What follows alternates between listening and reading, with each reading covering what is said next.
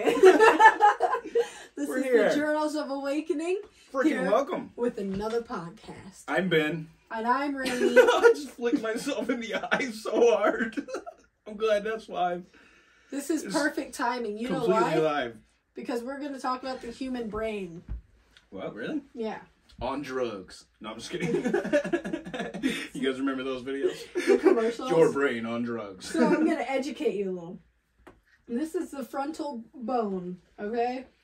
Yeah, I can read. So sometimes I don't know. So, let me try to read this word. Get out of here. Temporal. So inside the frontal lobe, I'm confused. The frontal bone is the frontal lobe. And now you said temporal, and maybe like I'm ear? wrong. So Earlobe? it's the part of your brain that... Looks like an ear. Can you imagine? Are you being listening married to me? Yeah, could you imagine?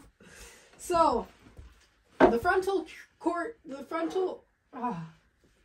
Pretex or something like that. I know. I sound so stupid. No, that's okay. I love it. The frontal cortex or whatever. The dumber the better, am I right, guys? This is perfect.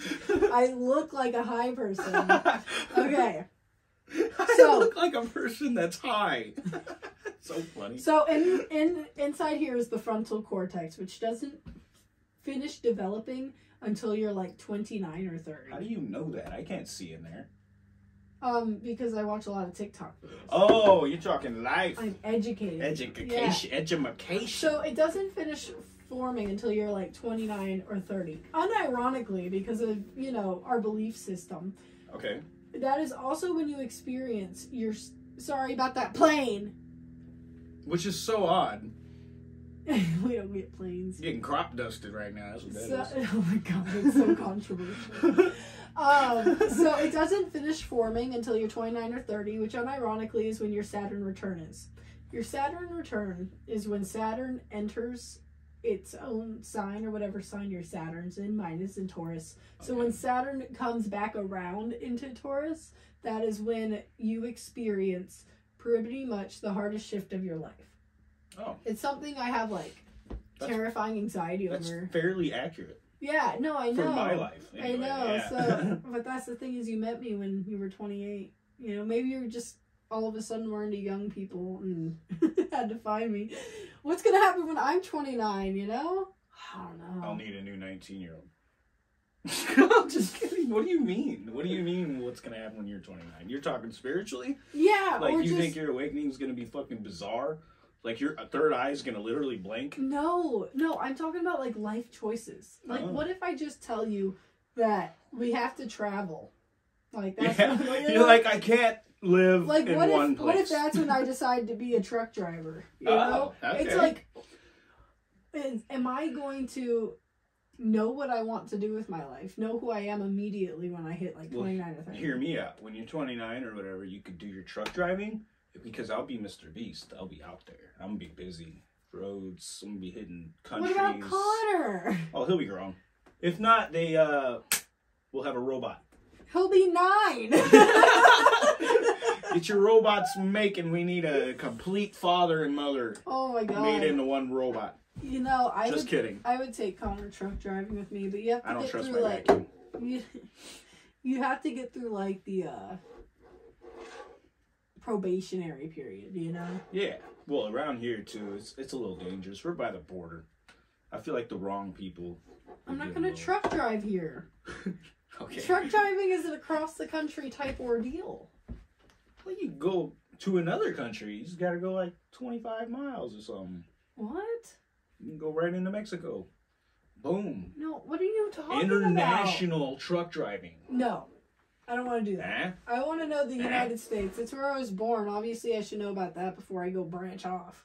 About the what? The United States. What is that? Just kidding. Straight face. I know. Quit playing with my skeleton. So anyway, Shakespearean so you know how they're you shouldn't smoke weed until your brain is fully formed, but your brain doesn't actually fully form until you're 30? Mine's fine.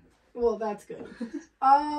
My sister didn't start smoking cigarettes until she was 30, and now she doesn't smoke them anymore. She went through a cigarette smoking phase.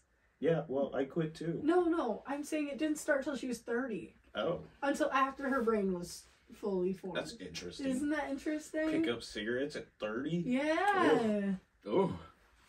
No, because it's just, seeing that's your thing. So you're thinking of life as this staircase, right? Yeah, like get the hard shit done and then move through life. Instead of thinking as life as one line, it never changes. Just because you're getting older doesn't mean anything about anything has to change. You know, you're 50 and you decide to pick up smoking cigarettes just for the fun of it. No, I get it. Okay, I get it. Yeah, you never drink in your life and all of a sudden at 60 you're like, I'm going to have a shot. You know, I get it. That's fine. You know what? I'm going to do this every Thursday. You know what I mean? Yeah, you become a drunk. Yeah, right? All of a sudden. You know, because they have this idea that we're supposed to grow up into something. You know, right. We're supposed to use all of this knowledge we've accumulated in our younger and become an old wise person. Exactly. Instead of just living your inner child life for the rest of your life. You know, I go to trampoline parks and I still do flips. Oh my God, no, not me. You know, last time I went to trampoline park, I ripped my pants. Well, that's true. And by sitting, I didn't even get on the trampoline. It was by sitting. They were old jeans. I still wear them. I sewed them. Mm-hmm. I am saying, but it sucked. You're so afraid of your inner child. Well, Dude, that's not what I was saying. He's a scary kid. Pop your eyes with a BB gun kind of guy. Ben doesn't do a lot of things because he thinks he's too old. And I think that's just... It's just body-wise, man. No. I treated my body horribly. I ate like crap. I smoked cigarettes. I did drank, sports for like the first 20% of my life. Which means your body is like built for this kind of shit. And mine's like potato. I gotta be on the couch. Okay. I can see that. But still, my back is really messed up because I never got it fixed. Yeah. You know, no, I can see that. But like, you look at retired professional athletes, they're still in better shape than I'll ever be. Okay, but then don't think of it as childhood. You know? Like, you can still get your body into that shape. You know? Yeah, we were just talking about this with Channing Tatum. It's not... Because he's all fucking built now, and he's like 41. Like, what? 42. And now he's just ripped and shit? Like, what the hell? Like, I remember Magic Mike. No, Magic Mike, but he had like a boy bod. He was skinny. You know, he just looked like a... He was like 30. Yeah, but he still looked like a boy. I don't know. Whatever he did, congratulations. But it looks like a lot of work. But it doesn't have to be. They're like famous and have time to take the time out of the day and work out like that. Or maybe it's just steroids. I don't think so. You're like, no, that'd be too... No, not my Channing. No. You'd be able to tell, like, anger-wise and stuff, you know? He's still really goofy, funny He's funny. guy. Yeah, that's true. He's really funny. If you're putting drugs into your body, you can't pull that out. You think so? Yeah, I do think You think if I was on steroids that I would just be really mean all the time? That would be really scary. That'd be kind of scary, right? I would probably move out, honestly. Done. No steroids for me. I can't. Oh, no, yeah, I got a lot of testosterone, I guess. So I don't need steroids. That's funny. Yeah. Ben needs his cortisol now. Yeah. I need somebody to, like, move my arms with a weight in it. But for real, I just think that, you know, whether your brain fully forms or not, life is just life. Is just life. You know? You're always going... I was just also talking to Jamie. Because you're always going through changes. And, you know, women go through menopause when they're 50. It's like a second puberty. Right. You know, how is that any different? Midlife crisis. No, men also go through monthly emotional cycles, you know? What? Yours revolve around the full moon. You can't tell me. Crossing my arms now. But yeah, mine is a full moon thing. Is that every month? Yeah, it's once a month, yeah. Oh yeah, every full moon I'm fucking like a werewolf. Like that's like just how monster, your emotional hormone cycle averages itself out. Really? Yeah, remember I went out and you're like, look at the sky, that explains everything. And I was yeah. I went outside, I was like, okay, you see the moon, guys? I am in a bad mood. Yeah, I give it 2 more days. But yeah, so our bodies are always changing. So why is there this pressure to become something eventually? Like, what is that? Anyway. What did you do? I thought you were going to poke me. No. Nothing. Just had to get something off my chest. You'll see it later. Okay. I love you. Oh my god. He was probably a dick. Totally. Were you not? Or No. am I being...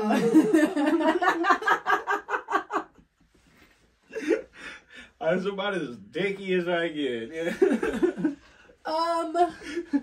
So anyway, my big question, why do we have to become somebody to be something? We don't. We just need to become comfortable. Why are we not? We are. I think. For the most part, I think we are. Yeah. We have our issues with kids and shit, you know, because of certain... Yeah, so why are you trying to be Mr. Beast? Why am I... That's a great question.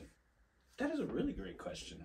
Literally, so you can be easier, you can relax a little more, and so... I'm fine. And so, like, when it comes to, like, needing to go see the kids 4 hours away, that we have the capability. But we're gonna... I don't want to be Mr. Beast. I don't want to be famous. I just want to be able to be comfortable. I just want to be comfortable. Which I am, but I think that are you? I think we deserve a nicer car. Okay, so it's okay to say you're not comfortable. It's okay to I think that we deserve a nicer car. Okay. Is that too much to ask? That's not too much to ask. But there's people out there with no car. Yeah. So it's like, at what point... Well, that's when you stop comparing your life to others. Exactly. Okay, this is your struggle. Who cares what other people are going through? I compare myself a lot. That's the problem, I guess. I compare myself a lot, too.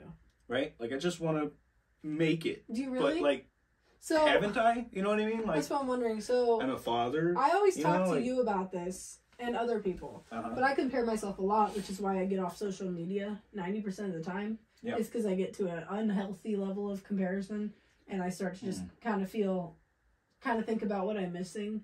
Right. But when you stop the comparison, you stop feeling uncomfortable. Because really, why are you uncomfortable? You know, we're not the only people who are cold right now. It's exactly. winter. That's what I'm saying. You're not going to be warm right now. That's what I understand that it's never going to be enough. That's what. If it's not enough now, it never will be. Yeah. You know what I mean? Exactly. You know, that's just, you know, like I want trim on the floor. There's no trim in our house, guys. It's just, okay, but those are... For my comfort. I'm here all day. I wanted to, you know, I wish my office chair wasn't in this house when we moved in. I want an office chair. Don't I deserve an office chair? Maybe a computer so I can do this shit a little better. I more compare myself when it comes to achievements and what I haven't done with my life. Oh, no.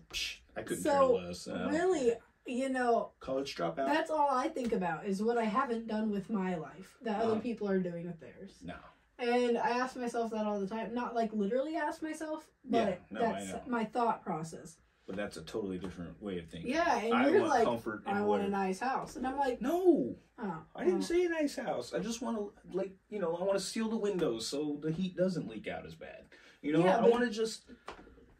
I don't know. Maybe get some new seats in the car. I don't need a new car. The car's pretty good. Get some new seats and put some money into the engine. I know you said that, but it's such an old car. I feel like that's just jinxing everything. I don't know. What if it's not? But see, the whole problem here, the whole what if and why not is because we don't have the resources. Yeah. We can't just say, well, you know what? Let's just fix it because that could be a total disaster for us. You know what I mean? That could, and then the car's worse off, you know, and it's like, ah, shit. But what could you do that would now we're out of money. We can't. When it was at 186,000 miles, we replaced the water pump. We did, but not the seals. But that's okay. The seals didn't start going bad until 3 years later. Yeah. 4 years later. And that's my theory anyway. I think it's the seals in the water pump. It's something. But yeah. When you get the tranny got low too. Remember, tranny's got a leak somewhere. Oh yeah. We don't know what the problem is. It's an old car. Okay, you know, it's time. But one of the doors is bolted shut. I'm so afraid. I just want to be comfortable. And I'm so afraid that if we buy a car, it's worse off than what we've got. That's what happened in the last 3 situations. That's what I'm saying. That's why we can't get a shitty car. You know, what's the definition of insanity? Why not put money into this bitch? Because one of the doors is bolted shut and the other one says it's open all the time. Says it's open. Fix the sensor, you know? It's just, it's all about... It's letting it go too far. Yeah, it's all about how you feel about the car. Changing your focus. I did do a lot of work to that car already. Yeah, but you clearly don't think it's worth it enough to make tiny changes. I don't. But I do. She loves Coraline. That's Coraline, our Yeah, we named it that. Coraline the Camry. Now it's just the Camry. Yeah, it's the Camry. But I like the Camry. I love the Camry. Oh, that's just why we decided to get a new Camry. That's attachment issues. Oh, yeah, that's right. So that we have a attachment plan, guys. issues. And I always forget that plan, though. Yeah. When I think about getting a new car, I think of all the cars that we could fail on. But really, we get a new Camry and we're kind of similar year. We can go all the way up to 2001, right? Yeah. And it'll be interchangeable parts. Like, wouldn't that be sick? Yeah, I think it'd be really handy. We're in a small town in the middle of nowhere, there's no way both of the seals are bad, you know? Like, it's like... Right. It's a Camry. Yeah. No, Camrys go, man. Yeah. Anyway, that was a weird hole. No, I know, but the hole was, you know, comparing yourself and stuff.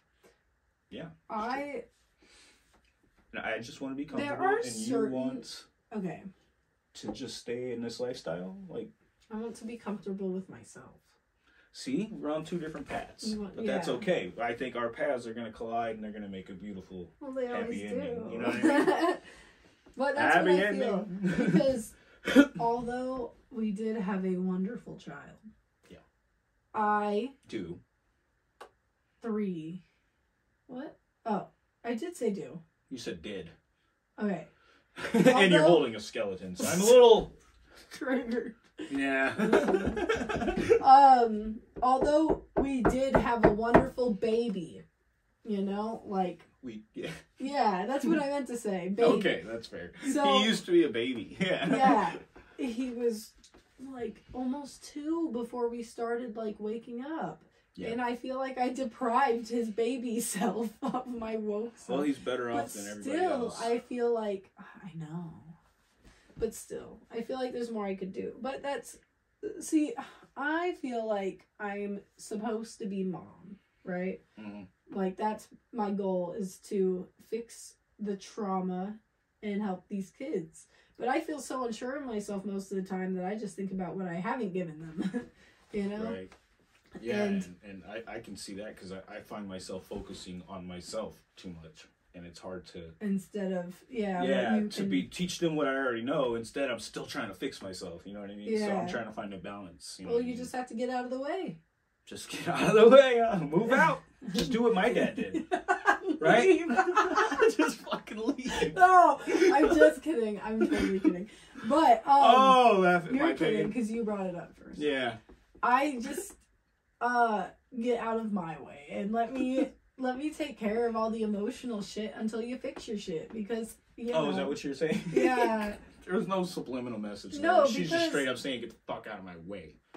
Because we have one child that I can't handle when he has tantrums, but you can control it, you know, and he's still very emotionally secure, and he's 4. Okay, I was like trying to figure out which one. And then we have this other child who's already been like out of his mind, acting out his whole life, to where it's more like he needs to remember that, you know, he's not all of those behaviors, you know, he's got to come back. He's got to ground himself. Yeah, no, and he's a lot like his mother. He just doesn't pay attention to simple life details. No, yeah, but a lot like his mother, and that's where it stops. Right. You know, he is so emotionally in tune with things. That's true. I told you what he told me. I asked him, I shouldn't have, but I asked him, I said, did Rainey tell you to come say that to me? Oh, yeah. Remember that? Yeah. You remember? He said, sorry, Dad, for giving you the silent treatment. While crying. Dude, I started crying. Nobody knew he was giving him the silent treatment. Yeah, I was like... But what? But for him to that be was so deep. Self-aware like that. That was so deep. I was like, damn, you felt like you gave me the silent treatment? Yeah. Beautiful. So, we'll end this podcast with me saying there's nothing I want more than to have that child in this house. Like, I genuinely feel like somebody took my kid away from me. He was being so responsive about his emotions and really calming down with me. I was really trying to get to his level. Because we accept feelings in his house. Spend the time with him, encourage the things he loves. Comfortable being vulnerable. That's what it is, you know, and we encourage the things he loves. That's I'm not really going to important. call you a bitch. You know what I mean? I know that's how I was raised, but I'm not going to do it, you know? I just think that, it's deeper than that, you know? This is a boy that loves Fortnite, and then he just realized that he likes to read. you know? And, but I love both those things. So I'm like... That's her thug fizzle. Oh, yeah. I'm like, why don't you read to me? And he read to me like 3 times. And he's a little loud, but that's okay. Like I said, he's a lot like his mom. Yeah, just in behavioral She was raised things. in a loud house, you know? That's just how it was. And then Jason's on this independence path where he likes where he lives because it's pretty. You know, it's a good... It's a beautiful He new runs area, by vibes, and this is a good vibe when he's at school and all of this other That's stuff. right. He's popular at school down there. Yeah, so he had really good reasons for not wanting, he's not thinking like, about his home life, and I think want... that's okay because obviously he finds enough joy outside of his I just want him to make the decision for himself. Yeah, you know? Like, he seems like happy. he's comfortable outside of his house. He's comfortable on Roblox and at school and in a youth club or whatever he does, going to work. You know, although when he gets home, kind of sucks for him, he doesn't picture it that way. He's extroverted. He's just wait until the next time he gets out. Yeah. But the other one, all he cares about is home. All he cares about is the people who love him and the people he loves, and home is where he's comfortable. Yeah, he comes home and he's like, oh, the dogs, the cats, oh. Yeah, so... For example, if there's... He's so much like his papa. It just drives me crazy. He's so much like him. Yeah. Yeah. But he's so much like you, too, you know? He doesn't like when his clothes are dirty. That's just what keeps getting handed to him. So he comes here and he's clean. I'm like, let's take a shower. Every day. And he's like, I took one yesterday. What? I'm like, yeah. Every night, bro. Oh, that's my favorite. But I took one yesterday. But I think he likes it, you know? I give him a toothbrush and I watch him brush his teeth. I'm like, what are you doing? I'm like, no, sit here with Connor. Here's the toothbrush. Watch this video. It's the Blippi toothbrushing song. It's not the best tutorial, but it's catchy. It's great, and it'll keep your kids brushing their teeth for at least a couple years. So I sit in front of him with the phone, and he wants to learn to brush his teeth, so he wants to be clean. You know? At the end, we go, bum, bum, bum! Yeah, and it's fun. It's fun, yeah. But, yeah, it's gonna be... good. It's so good, but all Connor talks about is I want someone to play with. So good. It's a stagnant period of rest, I feel like, because... Stagnant? Yeah. From now until May-ish, this will be kind of the last period of alone time, like, the 3 of us that I ever want, because it's not enough for me. What's not enough? 1 child. Oh. It's so boring. Got me in so much predicaments. No. I'm talking about Landon. No, I know. Yeah. I know what you're talking about. But last time you said that, I got you a kitten. Yeah. No. I got enough animals. I know, I just kidding. want my kid back, you know? I get it. I'd like them both, but one of them doesn't have interest, so I'm like, do your thing. We love you, Jason and Landon, very much. Yeah. And on that note, we thank you. Peace.